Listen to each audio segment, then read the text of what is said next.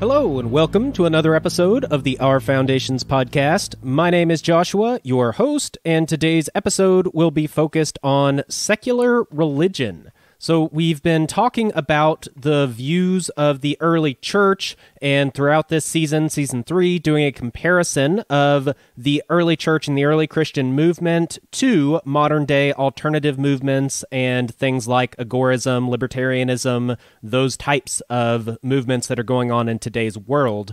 And we just wrapped up talking about discipleship and putting some things into action and building relationships, these types of things, mainly from the early church perspective. And then I also tied that in to the secular modern day perspective as well. And at this point, we are kind of tapering off towards the end of Season 3 and wrapping up some of these topics and concepts. So as I do that, this last section is going to be about the kingdom of man versus the kingdom of God, the difference of how they act and what their beliefs are, what their morality is, all of these types of things. And part of that is secular religion. And what I want to do is look at secular religion, what that is, what some examples are, how that is applied in today's world, where that leads, where that is headed, where that has taken us up until this point,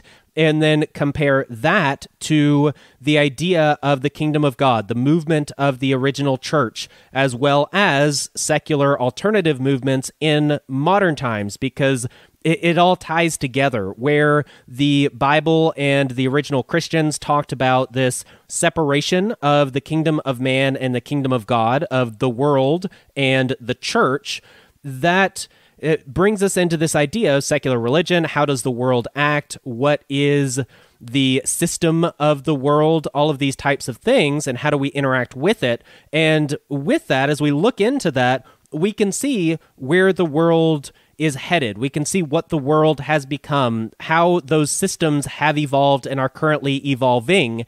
And that brings us into even the secular aspects of how to interact with these current modern day systems, because we do have this contrast between the idea of the world and the kingdom of God in this early church perspective.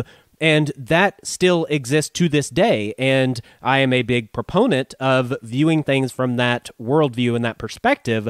But you also just have this issue of, because the worldly systems are the way that they are, and because they are headed where they are headed towards things like totalitarianism, technocracy, and things of this nature, more control, more manipulation, more things in those realms, because that is where things are and where they are headed, there is even this secular push, these secular motivations to get away from that, to step outside of that, to protect ourselves from that. That doesn't necessarily have to be a religious view. That doesn't have to be something with religious motives. It is so blatant and such an obvious issue, and it affects our lives so much that even in the secular world, this is something that is very important. Hence, the growth of things like libertarianism, agorism, anarchism, all of these different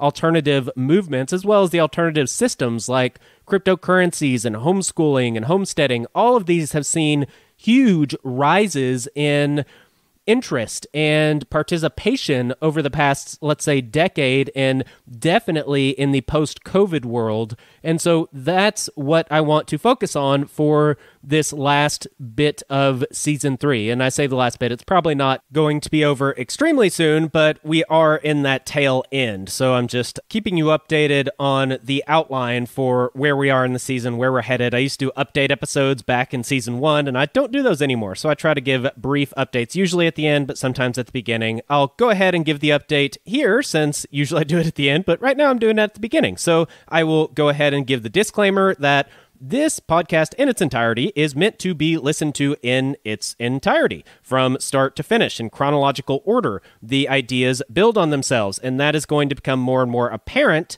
in these next few episodes as we get into these specific secular religions. And I will say that I have covered these before. We have the examples of statism and the Church of Woke and scientism. I have done a whole episode on the religion of statism in the past. I have touched on the Church of Woke many times, especially during the first Vin Armani interview and the elaboration episodes in between there. He kind of really fleshed out that idea a lot. And scientism I haven't directly discussed, but we have indirectly talked about it and even directly talked about aspects of it. And so I am bringing in all of these things together and looking at them through the lens of these Season 3 concepts and this perspective. And so we will be touching on them from a different angle, and I will also be assuming that you already know the things that I have covered in past episodes. So that is why I would definitely recommend that you have listened to the past episodes so that you kind of get all this and you don't miss out from my lack of totally explaining every little thing all over again. Because for listeners that are keeping up, I don't want to do that to you. That's a waste of your time. And for those that are not caught up, I at least will give brief introductions to concepts and such, but in general, I will assume that you already know these things. If you don't know what technocracy is, then you're kind of way behind. If you're not very familiar with eugenics or the role that the state has played in eugenics and the role the state is playing in technocracy and all of these kinds of things, then you are behind and you need to go back and listen to those different topics in previous episodes. So to begin with, what I would like to do is just look at the idea of secular religion first as an introduction to these specific religions. So in general, there are religions in the kingdom of man that are not necessarily focused on a deity or an institutional religious order.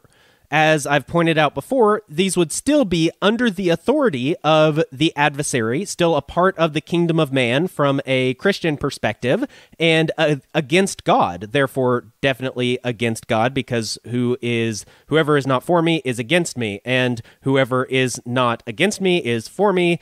Both of those have been said, the positive and the negative, by Yeshua himself. So we can see that there are two mutually exclusive camps. The whole idea in the pattern of heaven and hell and that perspective of an afterlife is that you have divided people between two camps. They had their life to choose which camp they want to be a part of, and in the end, they are put into those two separate camps. They are mutually exclusive. And so from that perspective, the kingdom of man and secular religion fits within this idea of a secular religion that goes against the idea of God and the natural order. But I would say that this is not necessarily outwardly apparent. We can even see how most people involved in these religions don't even view it as a religion. They don't believe that it is a religion. They don't view what they do as religious acts. They don't assess their views and their belief systems, their morality as being a part of this religious structure.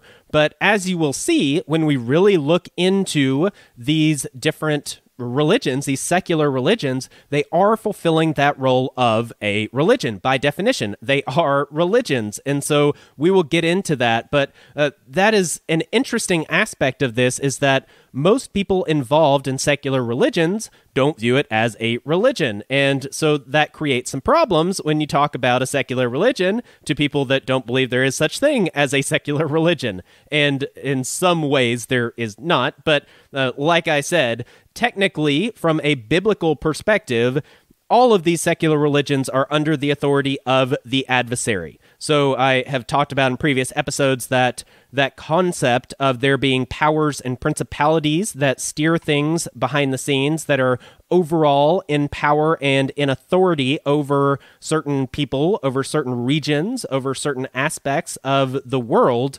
And I specifically read verses and the views of the early church on how the adversary is the one that is overall in charge of the kingdom of man. And I made that abundantly clear, I believe, and I think it was the last episode or the one before that. And so that is something that I don't have to hash out all over again. But there is another aspect that is also interesting and unique and something that is not at first apparent, and that would be that many people that consider themselves Christians in the modern world can also be categorized under these secular religions. Now, you would think that that would be a contradiction, and personally, I believe that that is a contradiction, but it is true nonetheless. And as we get into these, I will point out how these things are manifesting themselves and how people fit into these categories. But the key for all of this is to outline what religion and worship are and how the subject relates to the ideology, the subject being the worshiper, the adherent to the religion. How does that person relate to the ideology, relate to that religion, relate to that set of beliefs? If their beliefs and actions line up on most accounts as religious beliefs and actions, then it can be confirmed that the person is participating in the secular religion. God and his natural order are identifiable and described both in Scripture and in creation, as well as through revelation. And I have talked about these different aspects at the beginning of the season, but these are things that we can identify. We can describe them. We can figure out how they do manifest themselves in the current world. So we can see what the natural order is. If you have not listened to the natural order episodes, by the way, go back and do that. That is very crucial to this season especially, but that has been done. I have done that, as well as many, many others who are much wiser than I am. And so we can see what that is. Now, we need to identify what the other side is. So when an ideology or a belief system takes the role of God on itself and or defines morality and the natural order in a contrary manner to God's design, then that system is a different religion. So again, we can identify the natural order, and if we have an ideology or belief system that takes on the role of God and that defines the natural order as something different than what it apparently is, we could also word this in a different way and say something that says the dark side of the natural order is good and the light side of the natural order is evil. Something that flips that, something that's an inversion, that is something that can be identified as a separate religion, something different than the natural order, something against God's design. And so that would be where we can identify a religion that is possibly a secular religion, or possibly just a different religion in the normal sense of the word religion, but it is something different than what the religions that are built under God's natural order are. And when it is not officially a religion per se, and does not outwardly appear to follow a deity or divinity, then it can be classified as a secular religion.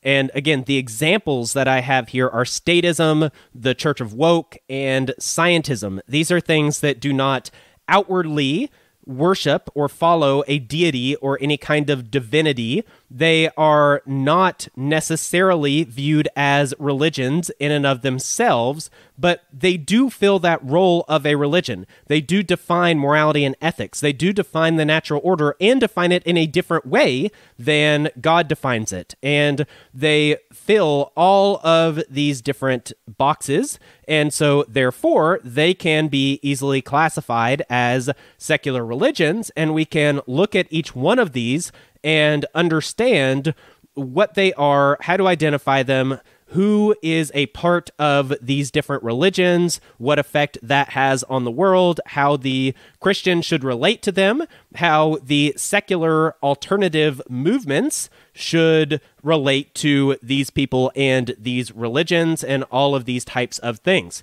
So that is the goal of the next few episodes. I'm going to start off this series with the religion of statism. Again, this is something that I have covered in the past. I did a whole episode on statism. I don't know which episode it is, so I'll try to put that in the show notes if I can remember to do so, but I'm sure you can easily search and figure that out. But what I want to do to begin with is start off with a quote, some definitions, some more quotes, and then get into some discussion about the religion of statism. I will start off with a quote from David Lipscomb from his book on civil government that I've quoted many times before and probably will quote again. Quote, "It is clear that the influence upon man that arose from forming and conducting human governments was to wean man from the government of God, make him feel independent of that government and of his maker. It inspired his heart with the idea that man is more than a servant. He naturally magnifies his own works and his own institutions so that but few men give their time and service to the human government, but that they soon come to think the human much more essential to the world's well-being than the divine government. The introduction of human additions into the divine institution has the same tendency. Men who introduce, operate, and support human additions to the government of God soon come to magnify these human additions, that they esteem them of more importance to the well-being of the servants of God than any of the God-ordained appointments of his institution. This is but the working of human nature. A proper understanding of these principles and manners of God's working among and dealings with the world is essential in any just understanding of the origin, mission, and destiny of human governments, their relation to God, and of the relation that the Christian and Church of God sustain to them." I will now give the definition for religion, or at least some definitions that I have found looking up what religion is, as is defined by the secular world. And religion is, possibly, a specific fundamental set of beliefs and practices generally agreed upon by a number of persons or sects. The body of persons adhering to a particular set of beliefs and practices. The practice of religious beliefs. Ritual observance of faith. Something one believes in and follows devoutly. A point or matter of ethics or conscience. A set of beliefs concerning the cause, nature, and purpose of the universe, especially when considered as the creation of a superhuman agency or agencies, usually involving devotional and ritual observances and often containing a moral code governing the conduct of human affairs. So if you're paying attention here, pretty much all of those very clearly point to the idea of how a statist views the state. It is a superhuman agency that involves devotion and ritual observances, and it governs the conduct of human affairs. A pretty clear definition right here. And we have this fundamental set of beliefs and practices that are generally agreed upon by a number of persons or sects. And so you could say most people agree upon this set of beliefs and practices that we call statism, we call government, and we can go through that whole list of definitions, and they all do adhere very well to this concept of statism as a religion. So the next definition will be worship. Worship is defined as such: to regard with great or extravagant respect, honor, or devotion, to perform or take part in worship or an act of worship, a form of religious practice with its creed and ritual. So can you think of any creeds or rituals involved with the state or performing of any kind of act of worship in regards to the state? Or maybe some people might regard the state with great or extravagant respect, honor, or devotion. This just might describe some status. And so if we can fit statism within the definition very clearly of religion, and very clearly we can fit the acts of statists and how they interact with the state within the definition of worship, then I think it's pretty easy to say that statism is, in fact, a secular religion. Now, I have 3 more quotes to get to, and I'll start off with the first, that is from Karl Popper on The Open Society and Its Enemies 2. And he is referring to the philosophy of Friedrich Hegel, and it goes as such. Quote, The state is the divine idea as it exists on earth. We must therefore worship the state as the manifestation of the divine on earth. The state is the march of God through the world. The state must be comprehended as an organism. To the complete state belongs, essentially, consciousness and thought. The state knows what it wills. The state exists for its own sake. The state is the actually existing, realized moral life. And so that is coming from, again, the philosophy of Hegel, and he is commenting on that in this book. The next two quotes come...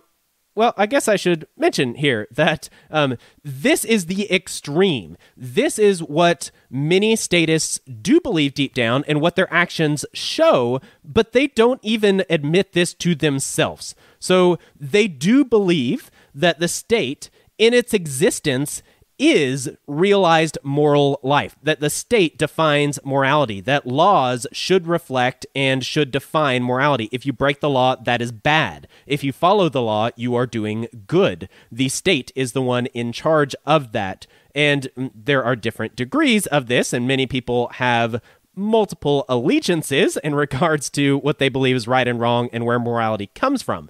But the other aspects here, we have this idea that the state can be comprehended as an organism, and that you can almost give it this aspect of consciousness or thought when you're thinking of what the state is, what the government is. A lot of times people refer to the government and say that the government did XYZ, the government, blah, blah, blah, the state does this and that. And I refer to it in the same way because, in a way, I agree that the state can be defined as such, and it is a good way of describing the state. But when you view it from this perspective of statism as a religion, and the state is an entity that you can describe as such, and as we learned in previous episodes, that the kingdom of man, the governments of man, the state, ultimately is ruled over by the authority of the adversary, then that becomes a little iffy, especially for Christians. When you look at the state from that perspective and then you realize, you pull the veil back and see who is that entity behind the state. And that is not necessarily a good thing. You also have this concept that was brought up at the beginning of this excerpt here, that the state is the divine idea as it exists on earth. And so, therefore, worship the state as the manifestation of the divine on earth. And so, it's this idea, it's playing off this aspect of the natural order. You have this principle of hierarchy. And so I've talked about this before, but hierarchy is a principle of the natural order, and it is even on the light side of the natural order. But proper hierarchy does not involve man ruling over other men. That is not proper hierarchy. That is not the proper meaning of hierarchy. Meaning being another principle of the natural order, and meaning is defined. And so if we know that the purpose, the meaning of hierarchy is that you have the divine, and under the divine is humanity, and under humanity is the created world. You have nature, you have the animal kingdom, and under that would be the other aspects of the created world, and we have this hierarchy we can clearly see. Within humanity, we also see hierarchy in the form of the family and in the form of the church.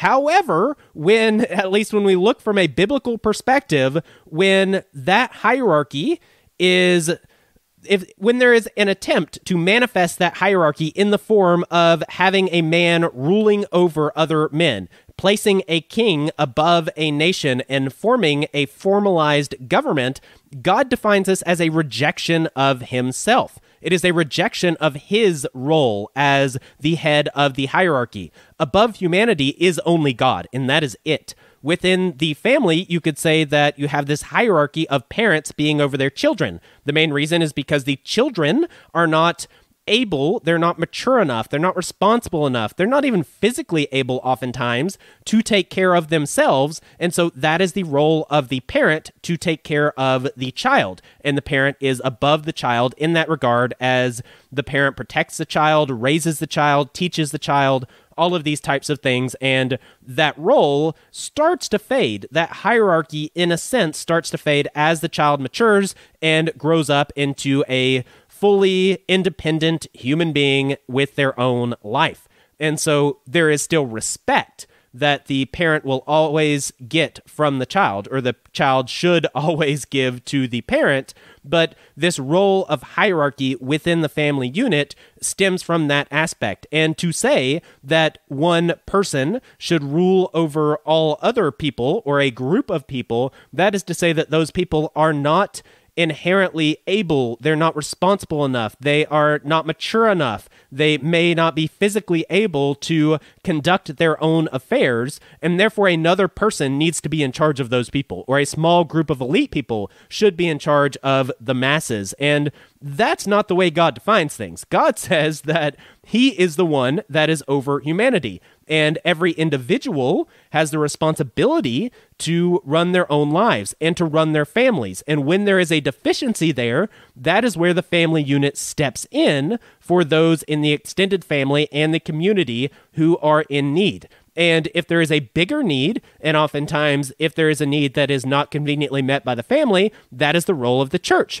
to fill that need. There is already a way that these needs and principles are to be met, and that is clearly defined. So that is how the hierarchy within the light side of the natural order is supposed to be manifested. When you have a government, and that is men ruling over other men, that is a perversion of this right version of hierarchy, this way, this ideal of how hierarchy should manifest itself within humanity. And so, obviously, when you get into the next part of the quote about how we should worship the state because it's a manifestation of the divine on earth, this is a perversion, because it is true that the state, the government, mimics the role of God and the divine. It mimics that hierarchy. But that is exactly why it is a perversion and it is evil, because the state is taking the role of God.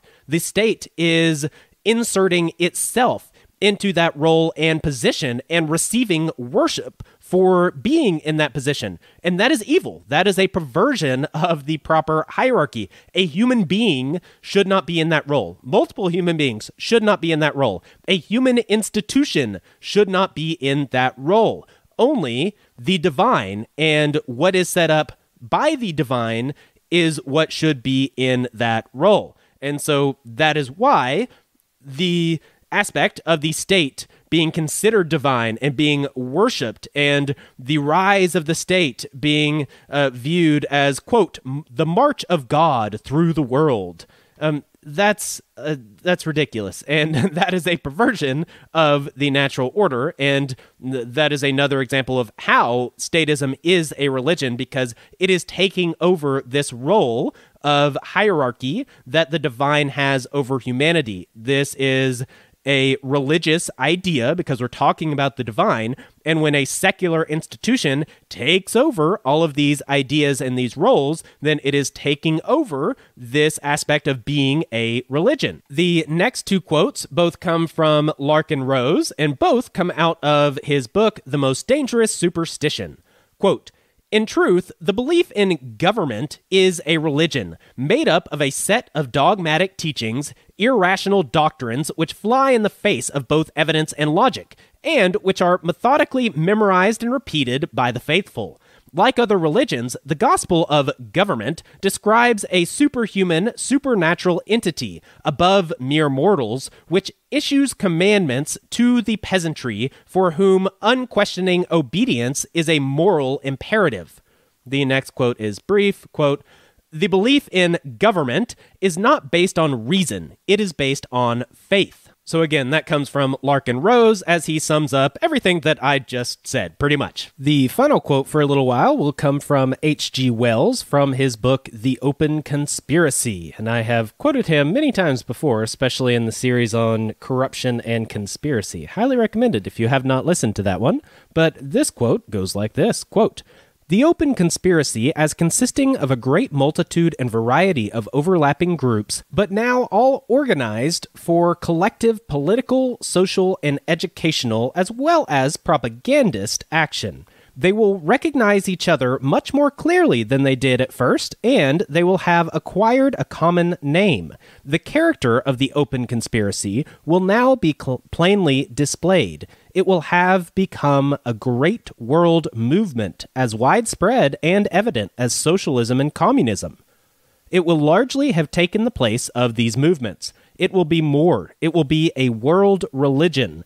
This large, loose, assimilatory mass of groups and societies will be definitively and obviously attempting to swallow up the entire population of the world and become the new human community.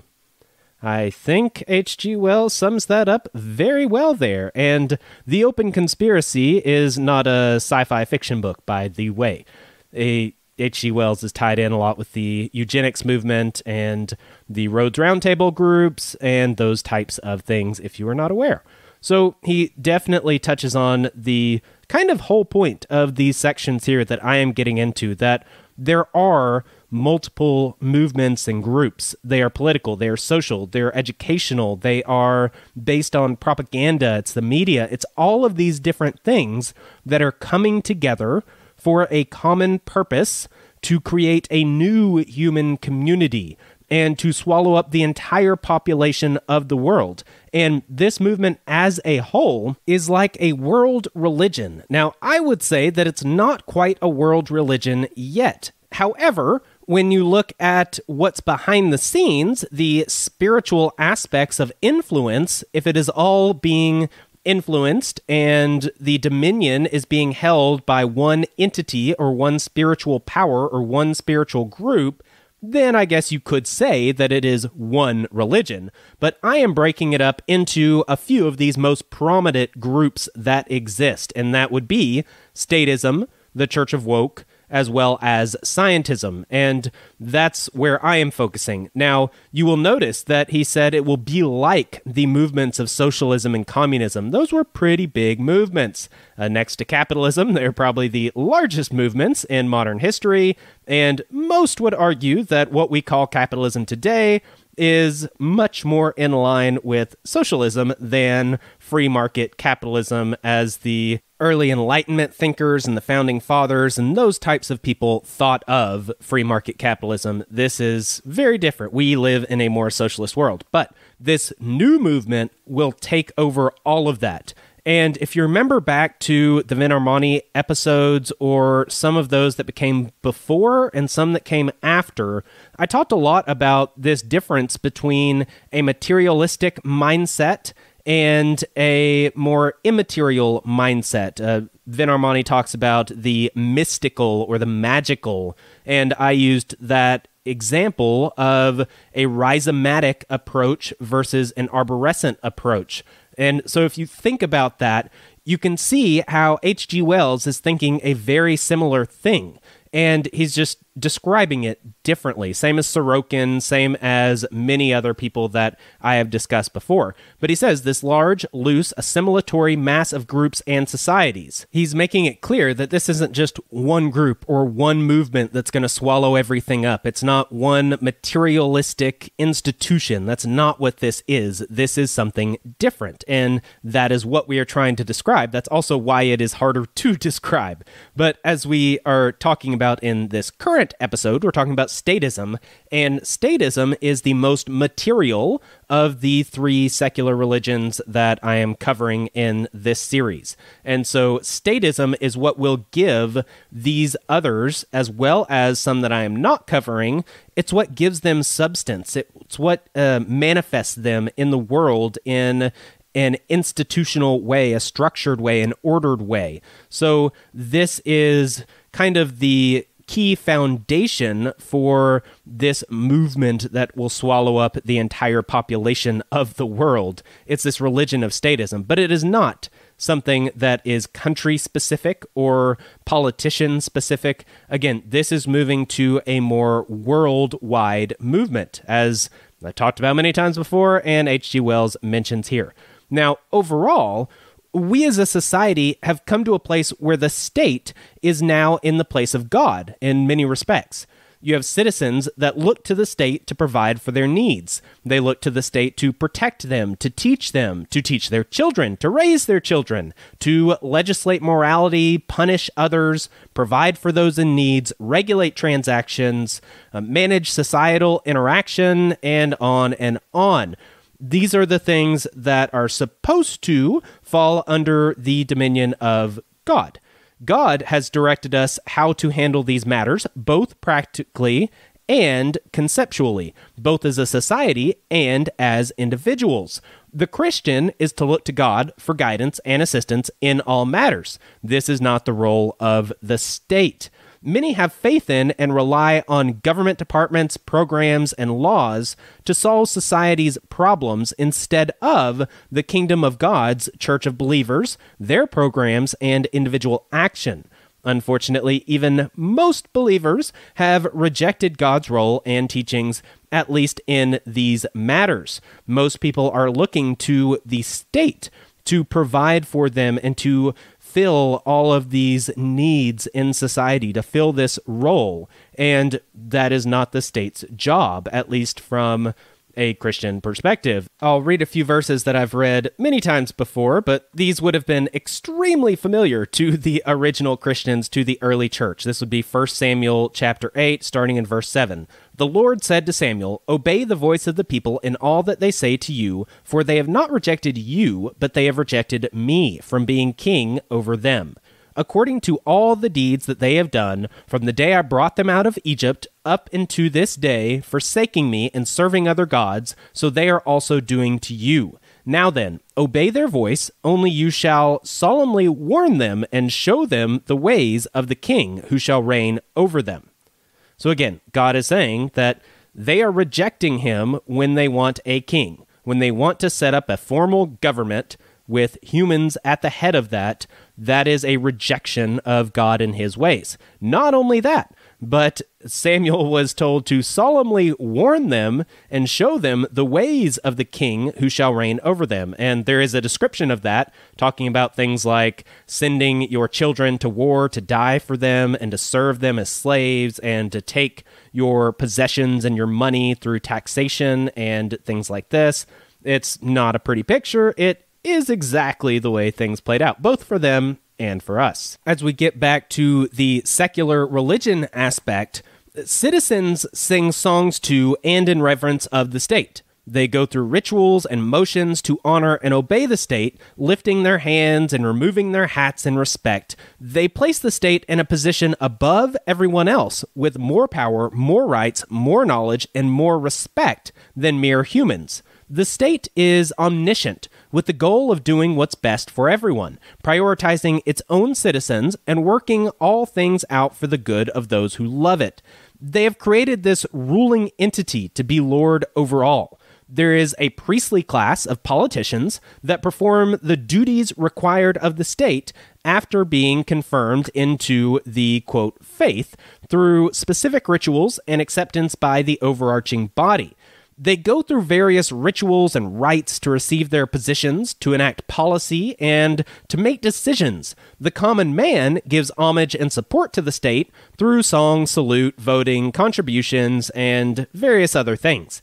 If a citizen wants something of the state, they vote and or seek the priestly class for aid, such as praying.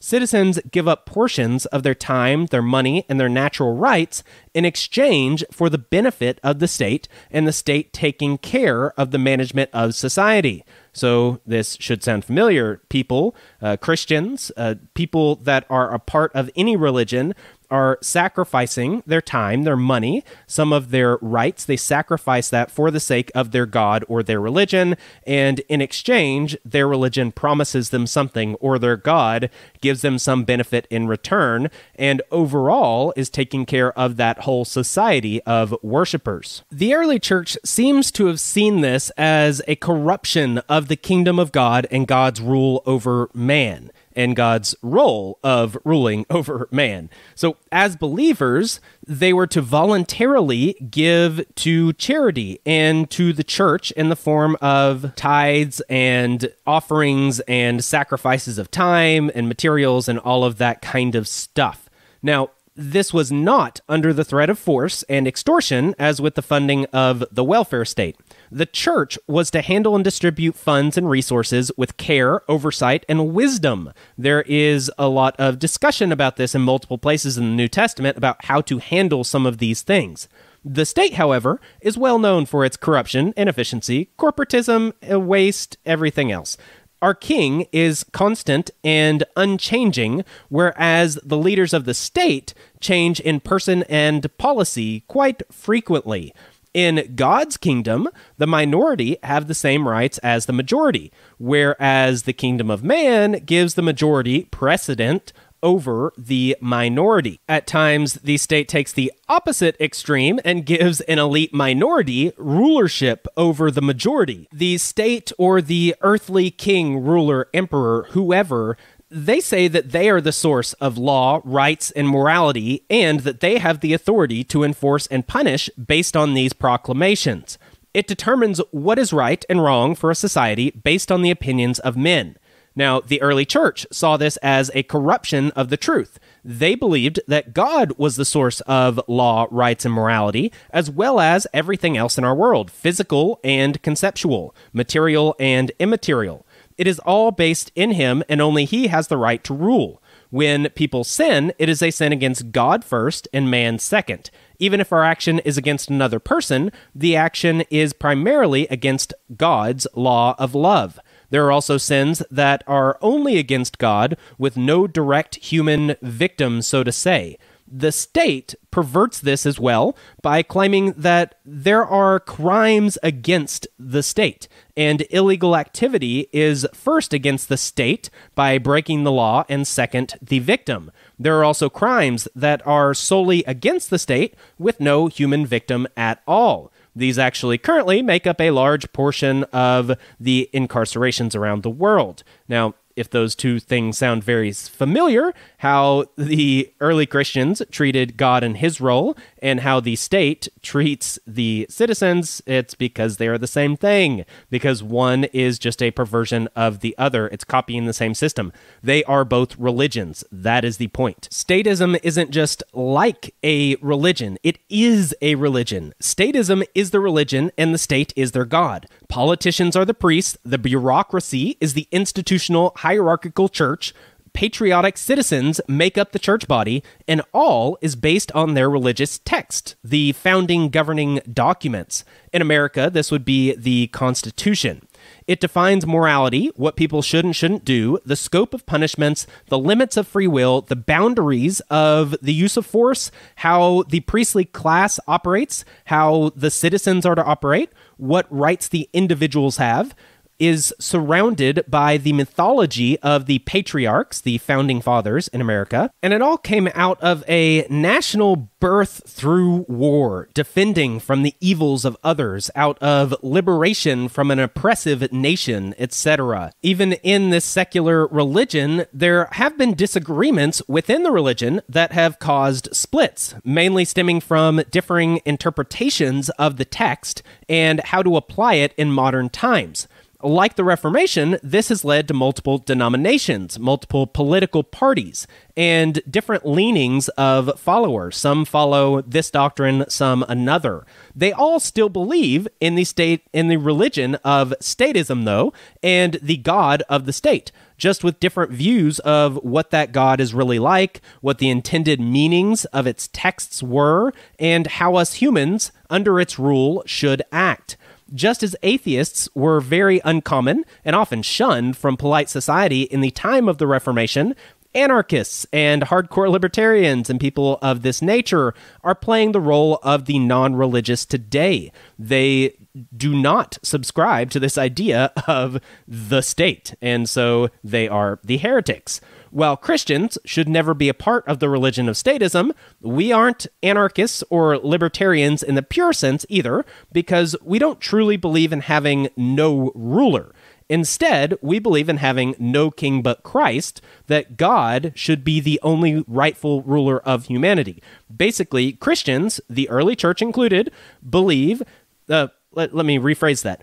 The majority of the founding fathers of the church, the original Christians in their writings, they do make it clear that they believe that God is the one who should rule over mankind, that is not man's rule, and they do not appeal to the state. In fact, they actually recommend not to have anything to do with the state, and that a true Christian would not be in a position of being a magistrate and other examples that I will get to in a later episode where I go into the specific quotes of the early Christians and the church fathers. But that was their view, that it wasn't necessarily that there should be no ruler, it's just that there should be no human ruler, that the only stretch to having a human ruler would be Yeshua, would be Christ, the Messiah, because he was both human and divine by their reckoning. I've got two more final quotes from Larkin Rose from his book, The Iron Web, and I'll do those and then start wrapping this up. The first one is, quote, "You are not Christians, you are not Jews, you are not Muslims, and you certainly aren't atheists. You all have the same God, and its name is government. You're all members of the most evil, insane, destructive cult in history. If there was ever a devil, the state is it, and you worship it with all your heart and soul." Next quote, "Some of us realize the self-evident truth that no election, no constitution, no legislation, and no other pseudo-religious political ritual can bestow upon anyone the right to rule another. Nothing can make a man into a rightful master. Nothing can make a man into a rightful slave." Now, like much of this series, I am weaving in both the secular and the Christian because I'm using this parallel of the early Christian church, but I'm also applying that to secular beliefs and alternative movements. So Larkin Rose would be a secular source, and obviously the Christian references are religious sources. But the whole point from both sides is kind of my whole point from both sides is that this is a religion, statism. There are secular religions, and from either way you look at it, whether a religious perspective, a spiritual perspective, or just a materialistic perspective or a secular perspective, you can still clearly see that this is a religion, and many people much smarter than me have seen this throughout the years, and so I'm trying to point that out. And then the obvious comparison between statism and Christianity makes it just even more clear. If it's mimicking a religion this much, it's really hard to say, oh, that's not a religion, if it fits every definition and mimics Christianity to a T. Except for the fact that it's a perversion and corruption of the actual ideals behind the religion of Christianity, but I guess that's just kind of a side story. So basically, the way that the early church viewed things was that all things come from God, including political systems. The problem is that the current dominant flavors of political systems, as well as the dominant political systems of the time of the early church, neither one are representative of God's system, but rather they're a bastardization of his creation. If God wants humans to work together, to be organized, to order their societies, and to take care of one another, modern political approaches do this with a state through force and coercion instead of God's way of having a group of believers serving one another according to his principles under God's leadership. Men want to have some humans ruling over other humans. God lays claim to be the only one with the right to rule.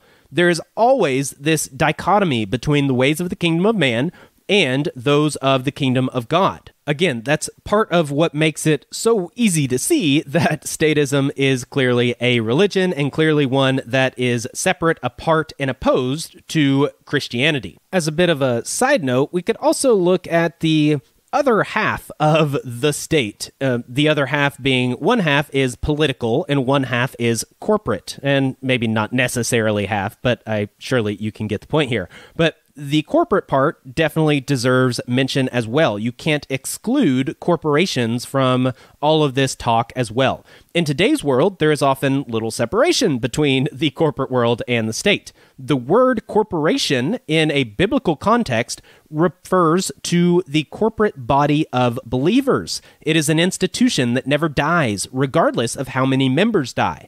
The church is its own entity. It's an immortal creation of God that reproduces through his Spirit and the works of the saints and the believers. A modern business corporation has the same qualities, but with the goals of profits and power. It reproduces through success in these worldly ends and the works of those dedicated to worldly success, a corruption of the corporate church. The qualities of immortality and creation from nothing should only exist through God, but we see them in institutional government, fiat money, corporations, and other institutions of the kingdom of man. As with much of creation, God made the original form or concept, and man corrupted it. That would be the overall stance. Now, again, I'm not getting into the aspect of corporatism and all that kind of stuff. That can be reserved for another time. But I'm just saying that when you look at even things associated with the state that are kind of behind the scenes when you get into this institution of the church of statism, so to say, you do see these same things playing out, these same parallels, these same patterns, these same religious distinctions and descriptions. They all fit because there is such thing as a secular religion, if you hadn't figured that out yet. So that is all I am going to cover in today's episode. I will get back into this series of secular religion next time. I believe next episode will be on the Church of Woke. Now, again, I have covered the Church of Woke many times before, but I will cover it again, and probably from a slightly different angle within the context of what we're talking about. At least that would be my goal. And so that's the plan for what we will be discussing next week, and I will continue on, and this will be a whole series on secular religion as a whole. Now, I would like to say thank you for everyone listening, just in general, for being listeners. Thank you for all of your support, whether it be through ratings or reviews or financially through Patreon or Subscribestar. Thank you for all of it. I really do appreciate it. And please feel free to reach out to me if you have any questions or comments or recommendations or requests, anything like that. Reach out to me, ourfoundations@protonmail.com. As I've stated a few times before, if you are interested specifically in this content for Season 3, then you'd probably be interested in one of the few perks, I must admit, of being a financial supporter. I am releasing a book that I am writing in small sections on those platforms as I get around to it kind of randomly, but as it comes out, you will basically end up getting the book for free over time as I'm writing it. So there might be some changes and revisions and stuff and things of that nature, but if you're interested in this content and specifically having this religious overtone and that type of thing, then you would probably be really interested in that. Now, I don't give a lot of perks for people that support the podcast financially, because I spend most of my extra time that I have for this on just generating the podcast and recording it and editing it and doing all the different things. So I don't really have a lot of extra time to put towards doing extra things on top of that. But I have in the past done some exclusive episodes. I have done some early releases. I've done some other things like that. When I've had a guest that I knew was coming on, then sometimes I would take questions from supporters. Like Vin Armani, I did that with him, and when he came on for a follow-up episode, I gave that opportunity as well for anyone that saw it at least. And so I do try to give some perks, but overall, I think it's just mainly if you think that this content for this show should be out there for free to everyone, and you want to help financially support it so that that can be possible now and in the future, then I would greatly appreciate you coming alongside me and doing that. So that is everything. I hope you have enjoyed this episode and come back next week. I'm out. Peace. This has been Our Foundations Podcast. Goodbye. Thank you for listening. Goodbye. Bye-bye.